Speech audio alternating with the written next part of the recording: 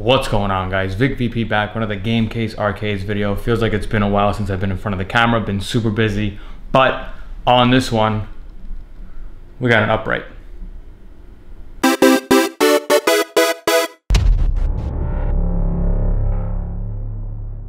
So it feels like a very long time since I've been in front of the camera. Again, I do have a real job. The arcade stuff is a side gig, a side hustle. I've been super busy at work, but also finishing off Robbie's ultimate PC build, the ultimate console. I'm trying to get that out, but I do still have my stuff up on OfferUp and Letgo and all that. Well, Letgo is OfferUp, but Craigslist, OfferUp, and Facebook Marketplace. We do have a customer that requested a 32-inch upright. It's kind of weird. Again, people message me on Facebook and like, are you still doing arcades? Yes, just a little busy, but yes, arcades are basically life. So yes, still doing them. But again, we did have a customer that messaged me on OfferUp. It started off on OfferUp, went to Instagram. Actually turns out that I know the person from an auction. Again, for my real job, I go to auctions to get stuff on discount. So we actually seen each other, met each other at an auction about 2 or 3 years ago. He saw a couple of videos and was like, oh wait, I think I know you.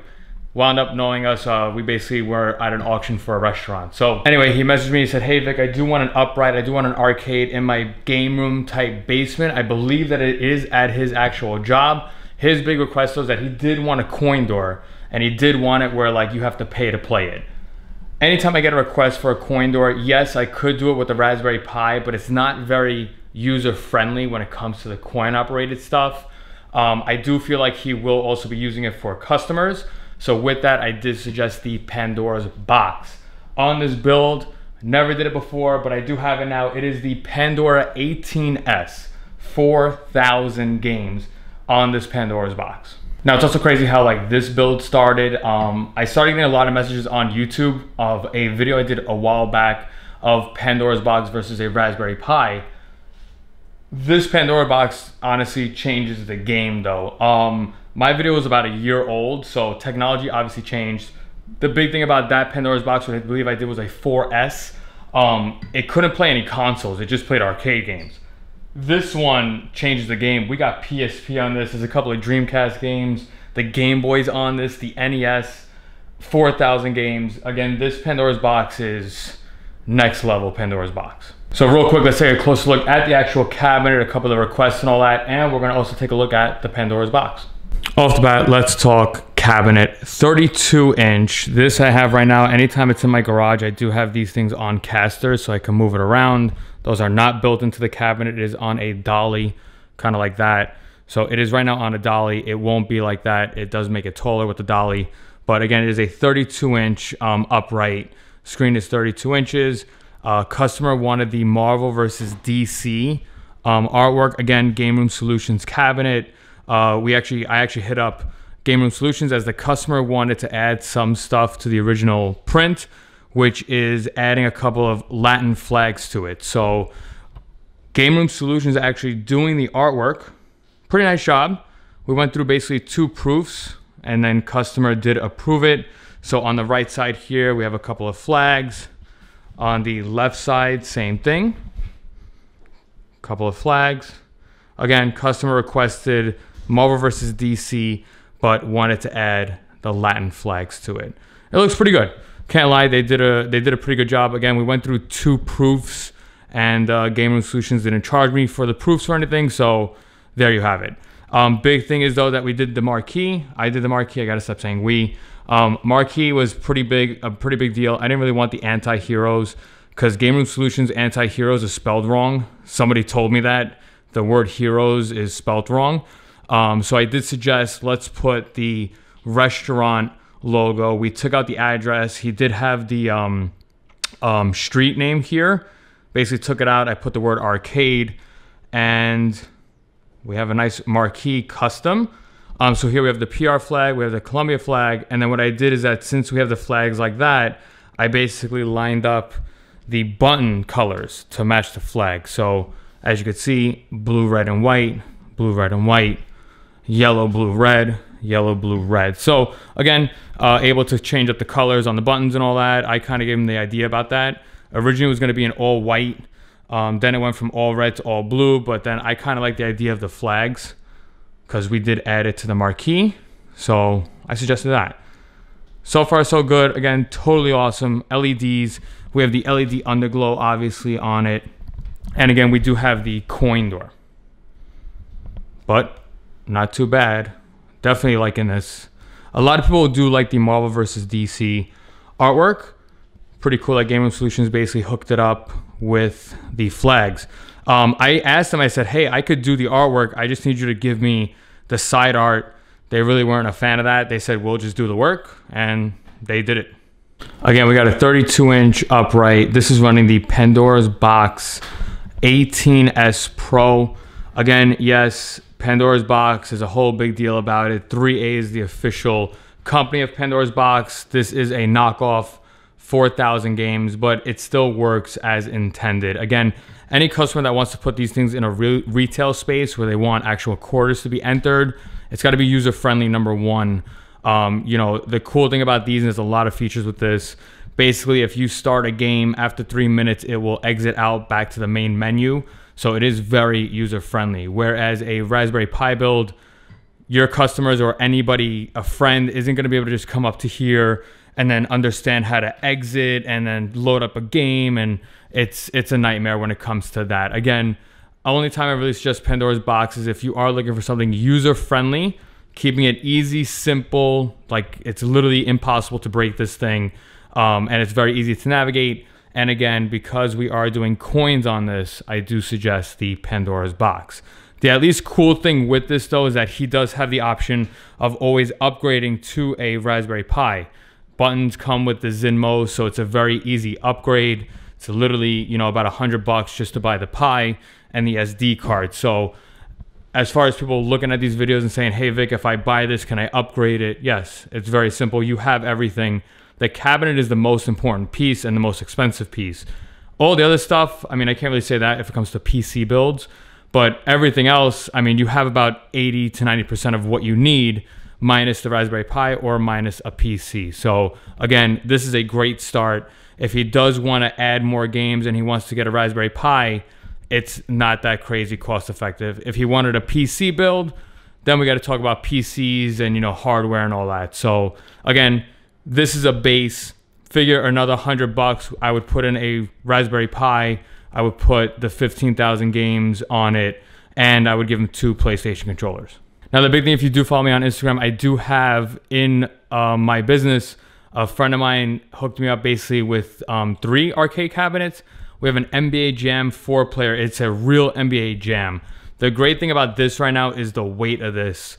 It is not heavy. I even have a Marvel vs. Street Fighter cabinet at the gym that he basically gave me to resell, and that thing is heavy. This thing right here, I was able to tip it over on my own. I was able to bring it up on its feet on its own. So about total weight, I'd probably say about 130 pounds in total right now. I don't want to ramble too much. I always do ramble, but a couple things. Z313 sound system on this, so stereo sound with the subwoofer. Right on the bottom right, we do have the volume controller on this. So he'll be able to basically, if you wanted to play alone, you could put headphones, you could control the volume, you could turn it off. LED underglow, LED marquee. Again, all basic stuff. Big thing was the coin door. So this right now, the Pandoras Box is set to money. You have to insert coins to make this work. You right now come in here, none of this works. Now also, yes, the control panel does have the coin buttons, but I basically don't have the ground hooked up to it, so you can't just press the coin button. You have to insert money for this. So again, we got the keys. This was an X Arcade coin door. I'm really proud of this one because the wiring on this is super clean. Again, using small zip ties, making sure nothing happens to it. Super clean. So again, if I just kind of trigger this. Now the big thing is that a lot of customers don't know, like, oh, how do you trigger the coin? I just got the coin in. Or if he was just kind of playing alone, it's gonna be a pain in the ass to keep opening up that door. I always think ahead. This one, normally on the builds that I do, I usually put a coin button somewhere up here, kind of like secret. So, you know, if you are wanting to play alone, you just come here and tap a button. We didn't want to do that. We didn't want to do something visible so a customer could just kind of tap it. I still have that option though, obviously, right here. Right behind this little piece, I do have a micro switch. So if you listen carefully, there's a coin button. Let's see if we can get it. It is literally right there.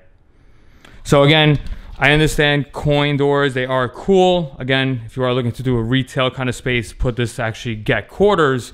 But if you personally want to play with it, instead of you always taking out a quarter or opening up the coin door, there is always forever a secret switch. So if he wanted to just come around, literally again, just put your finger in, you got to kind of find it. So it's literally here.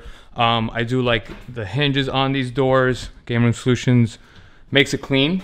And as you can see, there's our micro switch. Boop. Again, linked basically to the coin door. You can see my wiring. We keep it neat, we keep it straight.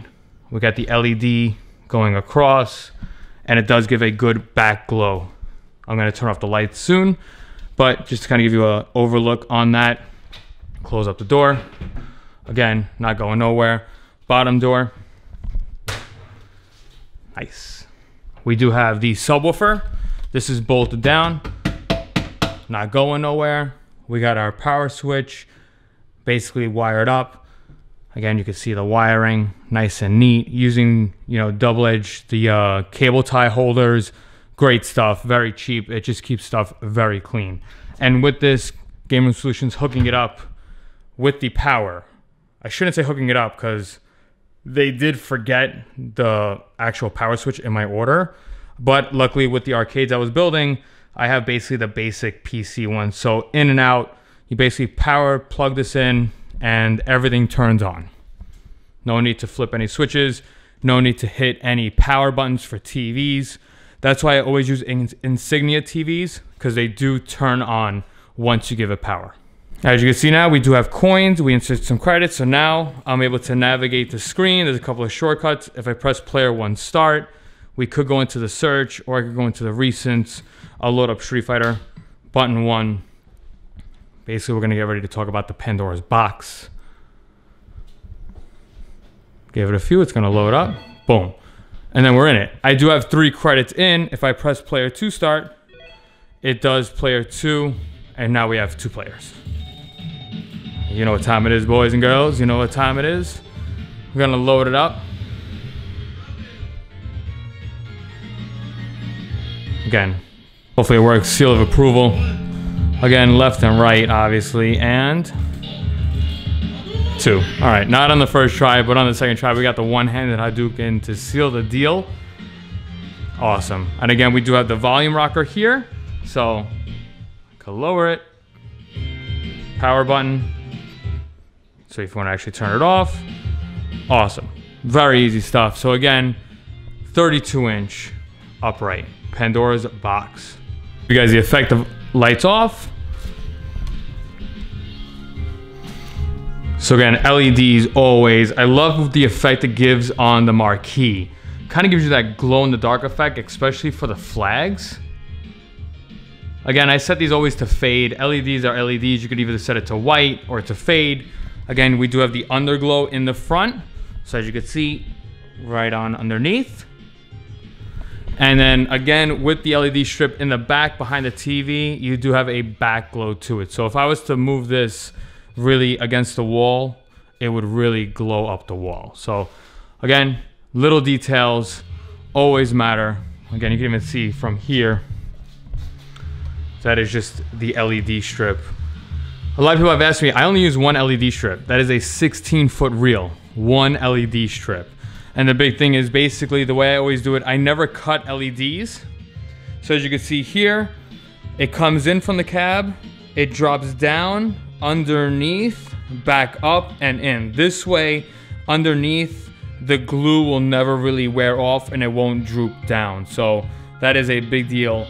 Again, we do have these command strip down, so that's not going anywhere. Remote's not gonna go anywhere, and the LED controller. So you can kind of see it right here.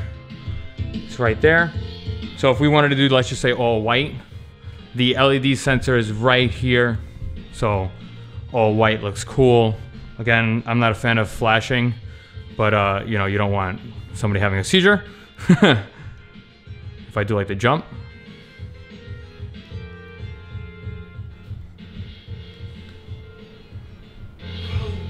RGB. Again, I never do jumps. I always like the fades. It's just much cleaner. And then again, you could slow down the fade speed. I think I had it a little bit too fast before. We'll slow it down. And again, it's all right here. This way the customer could basically just do it. Let me turn on the lights. Okay. So again, big deal, always keeping the wiring clean as possible. This right here is coming from, let me lower the music.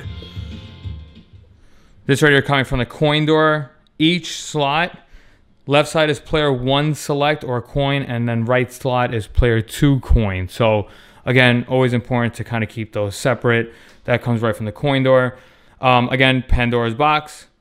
And then we have the wire looms. Awesome. Again, super clean. Should never have to open this, but very clean. Other big thing, I don't know why Game Room Solutions doesn't do it. They do it for the regular control panels, but this here, this latch wasn't here. I put it. I just feel like it's just more secure that way. Doesn't need it, but I just feel like it's more secure that way. But there you have it, 32-inch counter and bodega build. Marvel versus DC, Latin flagged out. So now real quick, we could discuss the Pandora's box. Again, customer requested coin door.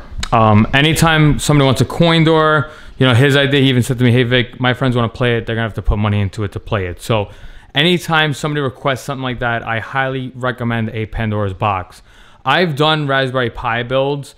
It's just Raspberry Pi builds and friends just button mashing stuff. If you don't set the hotkey correctly, your friends could come over here, bang on the buttons, and then it'll exit out to the main menu, and then who knows what could happen. You might even break the SD card and wipe it. So anytime you're gonna do coin doors, I always suggest the Pandora's box, especially if you're gonna do a retail space where, let's say, somebody's waiting for their food and they wanna, you know, play while they wait. This Pandora's box is just easy to navigate. It is flawless. You gotta put a coin in to make it work and such. So I always suggest that. Big thing is user interface for Pandora's box is very simple to navigate, whereas the Raspberry Pi, you know, some people definitely will get lost. But the very cool thing with this Pandora's box, and again, my video a while back, technology advanced, so these do play consoles. This even plays PSP. I'm more surprised about how this Pandora's box handles consoles when it comes to pay per play. You could set this Pandora's box or any Pandora's box to free play, obviously, but the way it handles the coin pay for play, very shocked by it. Basically, right now, I'm waiting for the system to exit out on its own. What's great about Pandora's box is if nobody touches the machine for 3 minutes, the game will exit out of itself and go back to the front end. So right now, somebody could be standing inside the store and be like, oh, okay, cool, they got Street Fighter, awesome. Maybe months and go by, you don't change the game, which I've done that a couple times where I've put Raspberry Pis and then it's just one game and then every month you swap it out. It's cool, at least they know it, but this Pandora's box, again, 4,000 games, and what's great is after 3 minutes of nobody touching it, it will automatically go back into the main menu, which your customers could basically pick one of the 4,000 games on it. So again, we are right now in retail mode for Street Fighter. I lost my quarters. I could put a quarter in, it'll register it, you press start and you start playing, but I'm right now just rambling so that it will automatically exit out into the Pandora's box menu. There it is, awesome. So not playing it or touching it for 3 minutes, it brings you back into the Pandora's box menu. As you can see right now, insert coins, joysticks don't work. Nothing works, you have to insert a coin to navigate the screen. Again, you could set these up to free play. If you do set it to free play, then your joysticks will work. But the big thing right now with this insert coin, which I personally like about Pandora's box, is that it will go down the list every 5 seconds or whatever. So you'll see right now, it's gonna go from this game, give you the nice little video to it, and then it brings it down to the next one. Leaving it on free play, it will just loop this game, which I wasn't a fan of. I'm kind of happy that we are doing credits for this because it's just gonna go down the list of the 4,000 games. So very cool feature. Again, you could literally just pick up the control panel. You come here, you press the reset button. Not the reset button, the menu button, I should say. and then you could come here and navigate. So you could see here we have 1 coin. Auto exit after 3 minutes. Select mode is after the coin is inserted. Exit mode is cool. You could basically long press the start button and it'll exit out. So now if I press cancel, I'll press the D, brings us back. And basically again, I do have 1 coin inserted, so I could navigate. Couple of shortcuts. If I press the player 1 start, goes into search. I could go left and right on top of the tabs, hit some categories. I just want to show you real quick the exit method in case let's say you're playing it and you want to exit. Basically, you hold down player 1.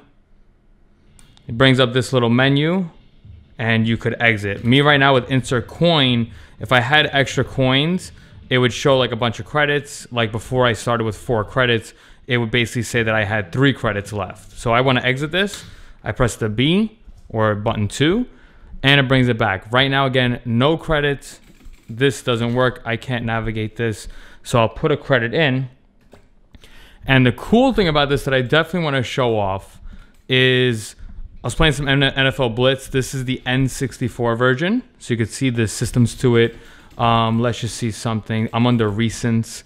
If I press the player start, if I go by category and go left and right, it goes by the systems, N64, the Super NES. So let's just do like the Super NES real quick. I don't know. We'll just play some Earthworm Jim. What's cool about how it works with systems is that it gives you 5 minutes. I think that's so cool.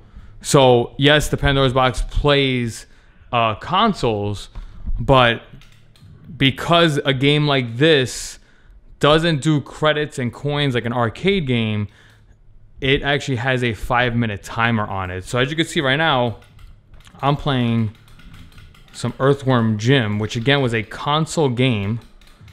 I'm dying right now. Get off me. It's a dog biting me. And basically every time you press start, it will give you the 4 minutes and it pauses. Now what I did notice that if you are playing it and the time runs out, it gives you, I believe, 30 seconds or a minute to insert a coin. So again, we are playing a console game on a Pandora's Box, and I gotta say, Pandora's Box did great as far as button mapping because it works great. I was playing N64 NFL Blitz 2-player, and that was like amazing. Again, NFL Blitz on a Raspberry Pi, as far as a Pi 3, it wouldn't really work that well. NFL Blitz, the real arcade ROM, is really meant for if you're using a PC, it'll work flawlessly, but on a Pandora's Box, it doesn't have the arcade ROM, it has the N64 ROM. So again, somebody could come here, play some console action. If I press start, we have 4 minutes left, and then basically it'll just count down. I'm gonna skip, or I'll come back after about a minute is left. So like right now, again, if I hit the pause button, it says that there's 1 minute remaining. I'm trying to get it so that it's gonna request more money. Basically wanted to show you. So if you were actually playing, doesn't matter how far you are into the game or how close you are to beating a level, it basically will automatically just go dark and basically say, hey, you have to insert more money. So now I'm going to insert a couple of coins so I can start navigation. Again, if I press like player 1 start, you could even search for a couple of games. But again, the big thing is that this does have like very 3D graphic games to it. I mean, you got Tekken 5 and Tekken 6. These are PSP games, you can tell by the logo. So if I launch, let's say PSP, although it's Tekken 6, it's a fighting game, it's marking it as a PSP game. So it just said 5 minutes. And the kind of thing about this is if I press player 2 start, it will basically activate player 2. We had a couple of credits inside of it, so it did add 10 minutes. It said 10 minutes now. And now player 2 is active. And now we are able, it's right now actually doing it on its own, just like Eugene's control panel we did. And as you can see right now,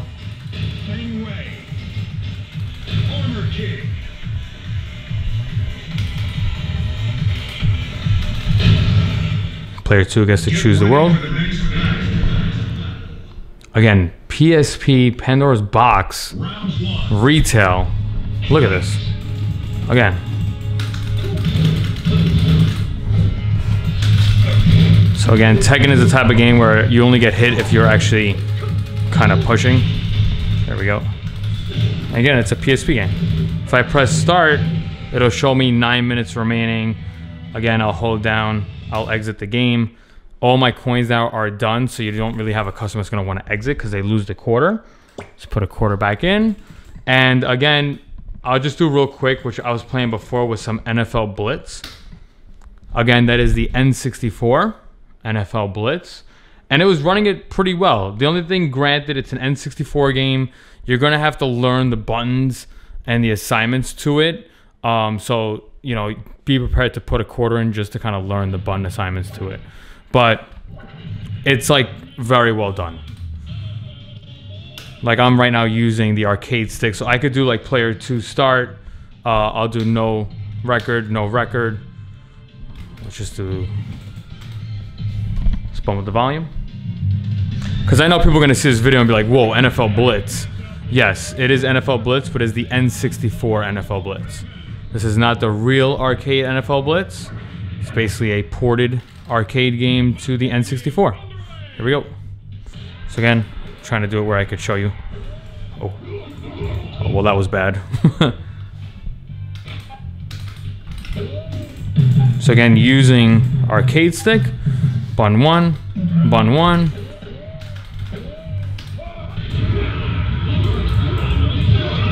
Good throw. I mean, listen, NFL Blitz, my guys, NFL Blitz on a 32-inch upright, coin activated, N64. We got 4 minutes left to play this game.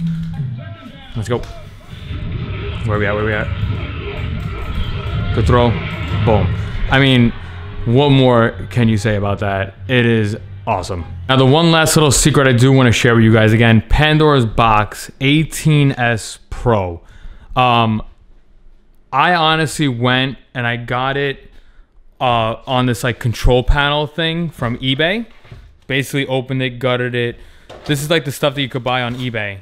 And you know, it comes, you plug it in and all that. These buttons are pure trash. They are pure garbage. Not even worth saving. These are god awful.